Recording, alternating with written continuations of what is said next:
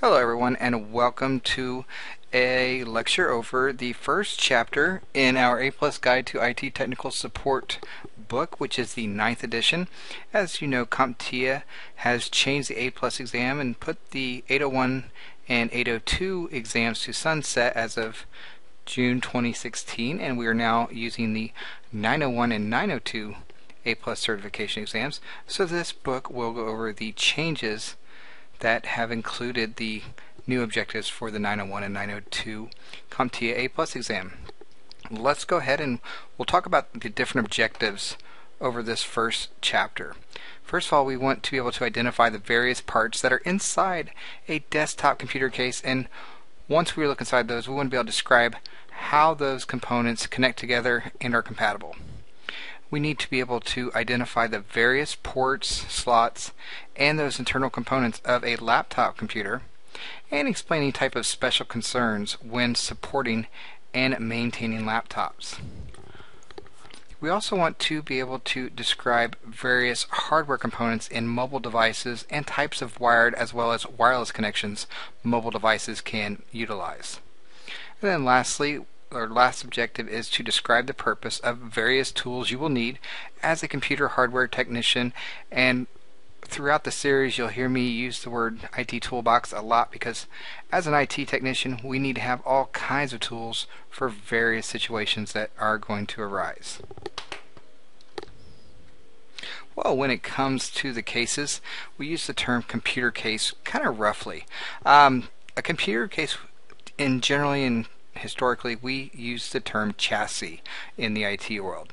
And this chassis or computer case is going to hold your power supply, your motherboard, the processor, various memory modules, any expansion cards that might be installed, of course your hard drives, whether it be spinning disk or solid state drives, optical drives, as well as other types of drives that can be part of that computer case. Now we have different types of cases. We have tower cases, as you can see up here to the top left. This is a tower case. It stands upright and it can hold several different drives, and they come in many different flavors. We also have the desktop case. You can see an example of that over here to the right, and these generally are going to lie flat, as well as they're kind of multi-purpose. In most areas you'll see that someone sits their monitor up on top of that as well, so it kind of is an ergonomic raising so your neck isn't bending as much to see your display. So they just kind of inherited that additional feature by allowing people to just hold their monitor on there. We also have mobile cases, and we have all-in-one cases. So there's lots of varieties, and you can see I have some examples here of an all-in-one, and this is it's used as an all-in-one computer. Everything is built in to this one piece. We have our display, we have our ports, we have our memory, our storage, all of that built into one. And you can see that this one is using Bluetooth technology for its mouse and keyboard, so the only wires that are there for this unit is the power that's going to the wall outlet. And the recent surge here in late 2016, or probably started around 2014, is the desire to have a two-in-one device so that we can use it as a tablet or a laptop. And then of course, as I said, we have mobile devices too. The mobile cases are used with laptops and tablets, and you can see here's an example of a tablet here. And those are all of us want to use our tablets as we have in the past with desktop PCs and laptops. So it's whatever flavor you're into, but as a 901 and 902 objectives, we need to know about all of these. So now that you've seen that, now you know what we're going to be working over the next several weeks through this course. And in this first chapter, it's pretty much broken down into 4 parts, in which we're looking at what's inside the desktop case, kind of a first look at laptop components, and then a first look at mobile device hardware, and then our fourth part of the chapter will be tools that are used by a computer hardware technician. So let's take a look at that what's inside the case aspect here as we jump right into our ports. And these are very important to know. As you can see, I have a couple ports listed here. The top one is one that's maybe becoming a legacy device here in the next few years, as this is the VGA port, and typically we call this, and historically though some people disagree with it, that the DB15, because there are 15 ports here on this for the male 15 pins to connect to establish our link. You'll see this is just called the DB15, the HD15, DE15, a lot of different names. We get the D out of that as it's kind of a D shape. So if we could flip this around, you would see this is the left leg of the D and then the curve that goes out to the right. So that's why a lot of those connectors will have that called a D, because of the actual shape. Now, one of the reasons that this is becoming a legacy port, as it will be disappearing in the next several years, is that this carries an analog signal as opposed to digital signal. And the analog signal just means it's a continuous signal, and it has an infinite variation. So when we talk about digital, as you know, everything digital is ones and zeros. So the digital signal is much better and can carry our information better. So you will still see this VGA or DB15 port on several monitors, televisions, various items, and it's still used a lot if we don't need a digital signal.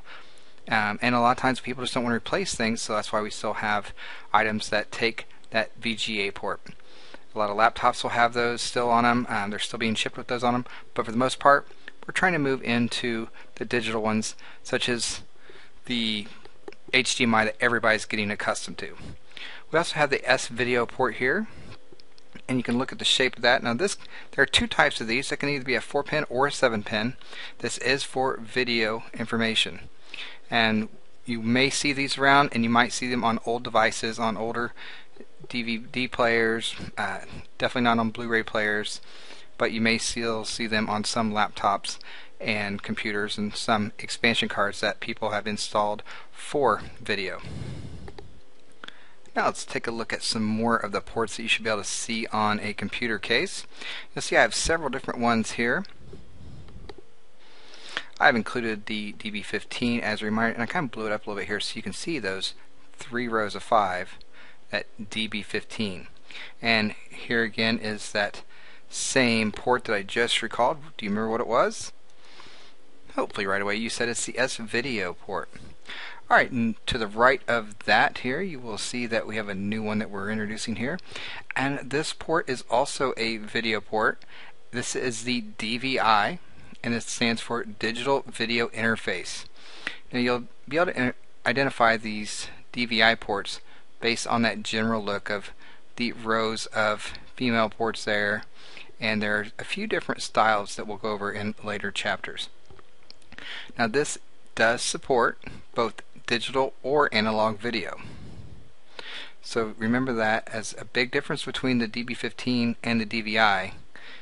DB15 or VGA port is analog only, and the DVIs, based on the type, can be analog or digital. Now the most common port that we see now on today's technology is the HDMI, or High Definition Multimedia Interface port. Now this is going to transmit not only video but also audio. Now this is digital, so it's not an analog transmission, and we use this to connect to many different devices for home theater and our usage, whether it's DVD players, Blu-ray players, if we're just connecting to a television, whatever the case may be. We want the highest quality. We're using HDMI, and you see it everywhere. Next to that is a display port, and you may or may not have seen this, but these are what was put into place to try to replace the VGA ports, the DB15s, as well as those DVI ports, but it really has not taken off as what is expected in the market. These are digital, and it is just like the HDMI in that it transmits both digital video and audio. Right, the next port to the right of that is our Thunderbolt port. Now this type of port is going to allow the transmission of video data and power all on the same port and cable, and we've mainly seen this in use on Apple computers. Now you'll see that it's very similar to the display port and it is compatible with most DisplayPort devices. Next to that, you will see something that hopefully all of you have seen or used on different devices, and that is what a lot of us need, and that's the network port. We also call this an Ethernet port or an RJ45 port because that is the connection that is on the cable that goes into this port. It's called an RJ45 connector. And we use this on Ethernet cables, and using that we've gone through different transitions of Ethernet cables, with most people now using Cat6 cabling for their Ethernet cabling. And this is what allows us to be able to connect to wired networks to hopefully be able to get onto the old interweb or internet.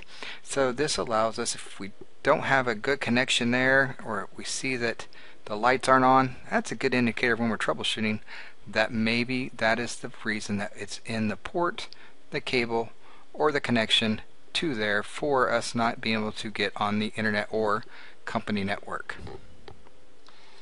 Now we'll take a look at audio ports, and those are listed down here on the bottom left. These are pretty easy to recognize because they are round ports, round female ports. So those are typically how we will identify those, and a system will usually have several of those based on what we are needing, whether we need it for a microphone, or if we need some audio coming into our device, or if we're transmitting audio out to like speakers and different, possibly a stereo. There's all kinds of different cabling that can be used for audio on our systems. Typically, if you have an audio cable to connect to a speaker or earbuds, you plug it into generally the lime green sound port in the middle of these three ports. And these are generally 3.5 millimeter ports. And a common standard is that pink port to be used for a microphone. In that same area of audio here, you'll see this one here to the left, and I have that pulled out here, and that is a specific connection for home theaters. That is the SPDIF, or Sony Philips Digital Interface Sound Port. SPDIF, Sony Philips Digital Interface. This connects to an external home theater through a specific cable to allow for best quality for those products. The SPDIF ports also are going to carry digital audio and can work with some of our electrical or optical cables. Next, we will move on to what's one of the most standard ports that almost all of us probably recognize right away, and that is a USB, or Universal Serial Bus port. And this allows for input-output and many different sizes, different flavors, whether we are looking at USB 2.0, which is faster than the original USB, and then USB 3.0, which is much faster than 2.0. And we will go over those later on in other chapters. So we have just a few more ports to go through in which you should be able to identify on site. This one in the top left here may look like similar to another one, but in all actuality it is its own. It's called a Firewire port. We also call this the IEEE 1394 port, and there's a couple different flavors of this that we'll identify later on in other chapters, but we generally call this the Firewire port, or IEEE 1394 port. And we use this port for high-speed multimedia devices such as digital camcorders and recorders. You may have cameras that use this as well, but generally that is pretty much, it's very limited as to where you will see this Firewire port being used. Next, you will see these ports here that look very similar to our USB, but they're not USB. They are external SATA ports, or eSATA ports, and we usually have these for using an external hard drive or some other type of device that uses an eSATA interface. The reason we use that is because eSATA is much faster than Firewire and some other technologies. So you may see these, you may use these if you have like an external hard drive. You may have used that for your digital storage of your products, or your documents, your pictures, various items, and then you have that external hard drive that you usually put up into a safe or somewhere safe, where you have an on-site location for keeping that important data backed up in case something happens to your original system. Well, here at the top right you will see some other items that once again may be becoming legacy technology in the next few years. And these are what's called a PS2 port. You might also hear them referred to as a mini DIN. These are a 6-pin port. If you look at the female ports there, 1, 2, 3, 4, 5, 6.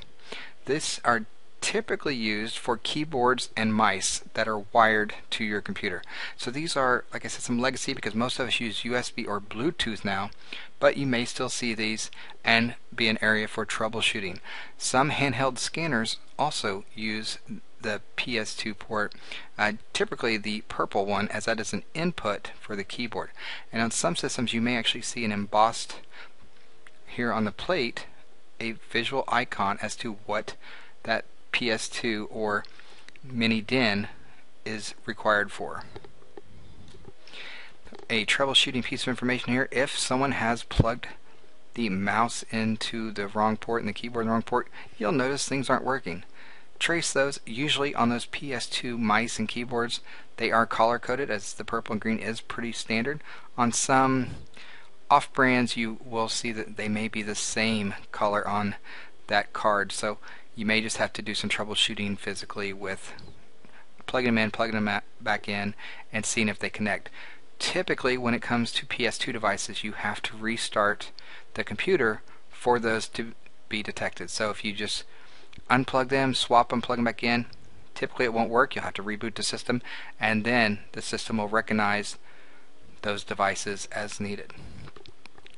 Here's a legacy port here. This is the what's called the old serial port, or the DB9 port, and you can see this is a male connection, and there are 9 pins there for the connection. And this male port is used on really old computers. We've tried to get away from serial type communication, and we've gone to using USB ports as a standard. You might come across an old router in a business that uses that. There may be some other devices that can connect to that through that. If at all possible, I would look at trying to recommend upgrading those devices away from the serial port.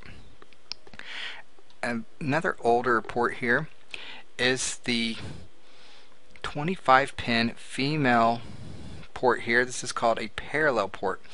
Sometimes you refer to this, and you'll see it actually if you're ever hooking up a printer, as an LPT port. So the parallel port, LPT port, 25-pin port, lots of different names for this, but once again we've replaced this by USB. And lastly, we'll look at the modem port here. We also call this an RJ11 port, and you can see that this RJ11 is not as wide as this RJ45 port here. So this RJ11 here is for old analog telephone or POTS lines, and it was used to connect dial-up phone lines to computers. It kind of looks like the network port, but like I said, it's not as wide. Now take a deep breath, as that's all the ports we're going to cover at this point before we move on to the next material. But just want you to get a good feeling of the ports, what they're used for. You will definitely need to be able to identify those and know their purposes.